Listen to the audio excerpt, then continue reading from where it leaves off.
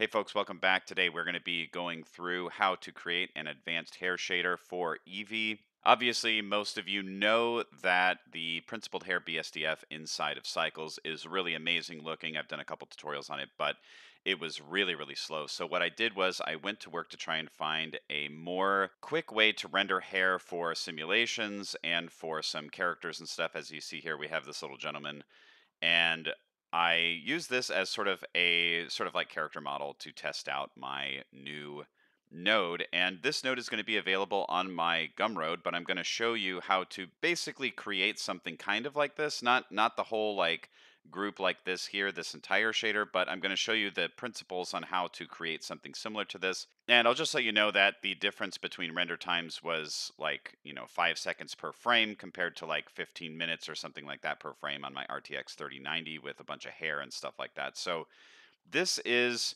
all going to be available on my Gumroad. The link is going to be down in the video description with this advanced hair shader, but I'm going to show you the general idea behind it so you can make your own shader if you want to do so. So the first thing that I'm going to show you is basically how to create a generalized shader with a couple basic shaders inside of Eevee. So let's just change this to solid mode and we're going to add a couple shaders here. So the first one that I'm going to put in is a diffuse shader. So if we look at this, and I'm using the Node Wrangler add-on, so make sure that you enable that. But basically, if we look at this in the rendered view, and I'm just going to isolate to the hair here so you can see everything that we're doing. The diffuse is basically just going to have some colors, okay? So that's going to be coloring the strands of the hair. Now, when we want to add a roughness or shininess to this, what we need to add is a glossy shader, and we're going to add these together. So a lot of times people like to use a mix shader to do some things like this and use a factor.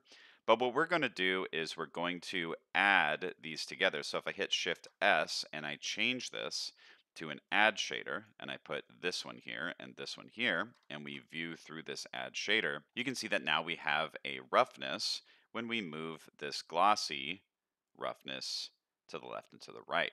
Okay, so we can have a glossiness to that as well as the diffuse.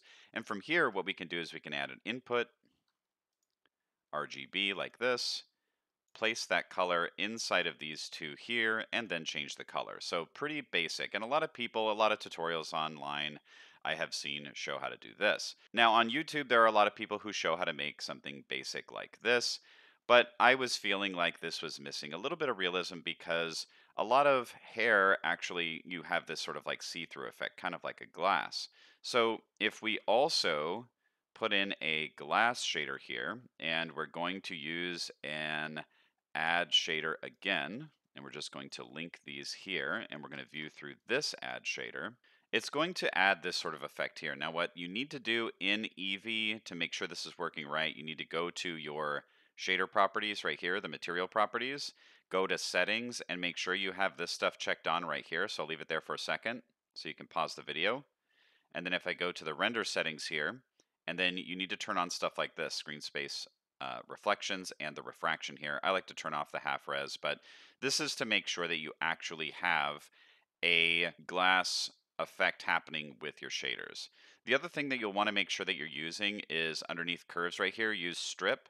And this works with the old way of doing the hair simulations and the new way. This is actually using the geometry nodes version. I'm not going to show you all that kind of stuff. There's like way too many tutorials now on how to do all that, so you can follow one of those tutorials. But this will work on either, and just I like to use this additional subdivision at 3 because it looks really nice when you have a lot of hair. So what you can do here, let's just move this over a little bit.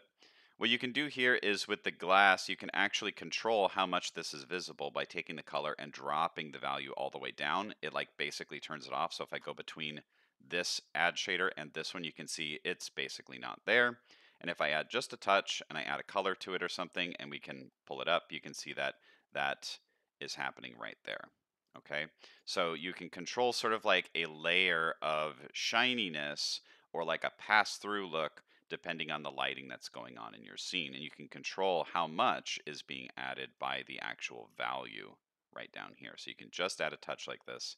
And if we pull the saturation down to 0, it's just having a little bit of a pass through if that's what you're looking to do. Now, obviously the base mesh in the middle here, we're kind of looking up its skirt here, but if you have a mesh underneath, you won't see as much of a pass-through effect here. So just keep that in mind. Now, the next thing that a lot of people want to do, and it's what is so fantastic about the principled hair BSDF that's in cycles, is that there's a randomization of colors. So you can actually have little bits of gray coming in, or you can have different types of color just sort of like passing through. And there is a little bit of a change that happened between the newer versions of Blender and the older ones. So what we need to do is, instead of a hair node, we need to find the curves node. Okay. So you see here it says curves info. So search for that with Shift A search and type in curves info. And we have a whole bunch of things that we can do here. So you can see if we hold Control Shift and left click and we go down to this random, and we look at this, you can see that there's basically a random value. That's why we have these black and white values here. That's attributed to each curve. So if we take that and we do a color mix color node here, we can take this random and pipe it into this bottom, and then take this color, put it in the top. And if we view through that and we change this to like a multiply, and there's different ways you can do this, but if we change it to a multiply and we take the factor and we move it over, you can see that now there's a randomized darkness and light or lighter values that are mixed within our color here.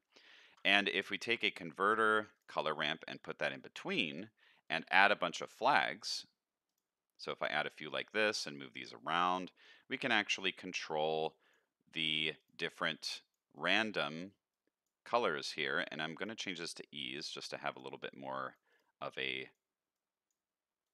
little bit more in the gradient here. And we can move these around, and you can change this factor here for how much you want to add and if you want to have 0. And so once we have this sort of set right here, we can take that result, pipe that in here, and then we can view through this add shader here, and you can see that now we have a randomized color coming through our materials.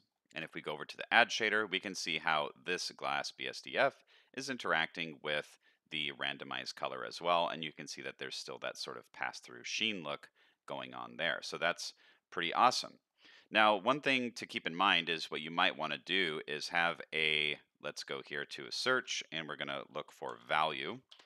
And what you might want to do is control all of the roughness like this. So if we take these and pipe these into here, you might want to control all of the roughness with one of these value nodes, so you don't have to keep changing each one, but you might want to change each one independently also. So I'm just going to remove that. I just wanted to show you that you could do that pretty easily there. So the other thing that you might want to do, like I said, is add some aging to your hair color. So if we pull all these over, and if you want to try and do this on your own, you're more than happy to do that and see if your method is the same as mine or better or whatever.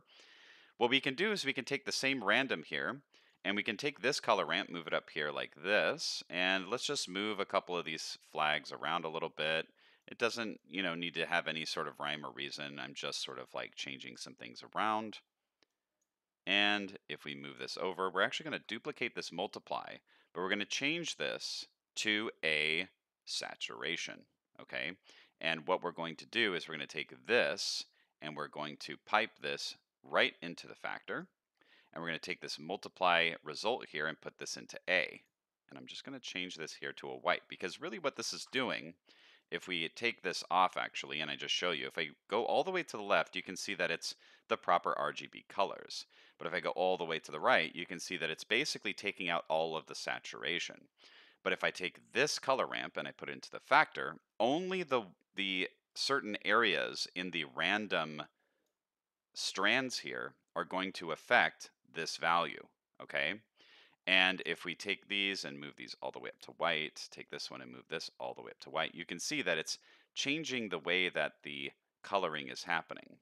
We are saturating or desaturating based on these color values here. Now, if I take this and I put a math node, and I put that right here, and we change this to a multiply, what we can do is we can control how much this is actually controlling the amount of saturation or desaturation. So if I multiply this up, you can see that it's becoming more gray.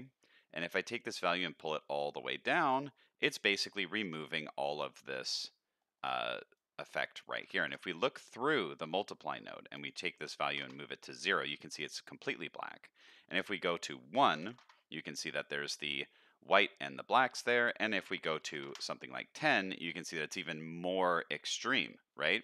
And if we look through the saturation node, you can see that effect happening. So here's 0, here's 1, here's 5, and here's 10. Okay, pretty great. And then all we need to do is take that and put that into these color nodes, the color input nodes for our BSDFs here. Take a look through our shaders, see if we like how that's coming along. It looks really cool. And then over here, we have the add shader for the glass BSDF here. And as you can see, the more we add, the more complex it gets and the longer it's going to take to render that out. But you can see we're getting a really nice result here. So you can take this same effect that I did here and you can actually make another layer of this color mixing where you actually take the entire thing, the entire set of your colors here, and you make it completely desaturated, which is basically what I did for the aging overall slider here inside of my node that I created. Basically, I made it to where we can add random aging, and then you can add an overall aging effect just to show you what it looks like. If we look through here, random aging all the way up looks like that. And then if we take the aging overall and I start to slide that up, you can see that it gets grayer and grayer. So you can totally do that with what I showed you here. So the next thing I want to show you is how to actually change the root color. And you can darken this or you can just change the color. It's really up to you on what you want to do. You can do all sorts of stuff with this that I'm going to show you here. So if we take a converter color ramp and let's just put it down here and we take the intercept and pipe that in, and let's just take a look through this color ramp here, you can see that the root is at the top and it goes to white at the bottom, so it's black to white. So if I move this up, you can see that it becomes more and more dark as it goes down the strand and all the way over. Or if I take the white and I move it up, you can see that it's sort of clamping that value. Now, of course, you can add another flag here and control these pretty tightly, depending on what you want to do here. But I'm just going to keep this like this right now. And what we're going to do is we're going to move all this stuff over a little bit. And we're going to add a color mix node. And you can, try and do this if you'd like, if you want to figure out how to do this on your own really quick and then, press play to see if you can figure out how to do this or if you have a better method. But basically what we're going to do here is we're going to take this and we're going to put this into the bottom. And then we're going to take this one here and we're going to put this into the top. Now, instead of a mix method here, we're going to change this to a multiply. And if we look through and we take this factor and we go from the left to the right, you're seeing that it's basically multiplying that color by whatever we have here. So darker colors are going to become darker and the lighter colors are kind of going to stay the same. And if we change this to a different color, you can see that it's multiplying that color to the root. And if we take this and we pipe it into these nodes here and take a look through the add shader at the very, very end there, you can see that now we have a root color that's then fading to this one here. And if you ever wanted to swap these around, let's say somebody got their hair, just the tips of their hair colored a particular color dye or something like that, you can put that color in there. And then the other side here, we can even change this to a different color. So let's say it was like more blondish or something like that. You can change that color there, where basically all of those colors are being multiplied. And of course, you can do whatever you want with this. You can basically take this curve info, pipe it into here, change your compositing method here to something else, and you can play around with those values and create your own custom color changes that way. And then you can take all this stuff, group it together, and make a more complex shader like what I've created here. Now, in the one that I created, I basically have a darkness slider that can go from all the way, bright to all the way dark. But I also added a redness because one of the things I really like about and I'm just going to remove this aging here. What I really like is how in the principled hair BSDF, you have basically a thing that will control the darkness. And then you also have a redness slider. So you have like all of these different ways of getting some more realistic looking hair, kind of like this here. And then you have, of course, the random color, which I really like because it adds that little bit of variation that I think really adds realism to it. And then I have created a roughness here. So if you have like wet hair or something, it can be all the way to the left or all the way to the right if it's like super dry. And then I have a random roughness here. So the random roughness is also in the principled hair BSDF. And this just uses some different methods of the same way that I showed you below. You can basically create your own method of doing these things with the stuff that I showed you. And I have some random aging here. I have random aging overall with the random roughness and all this.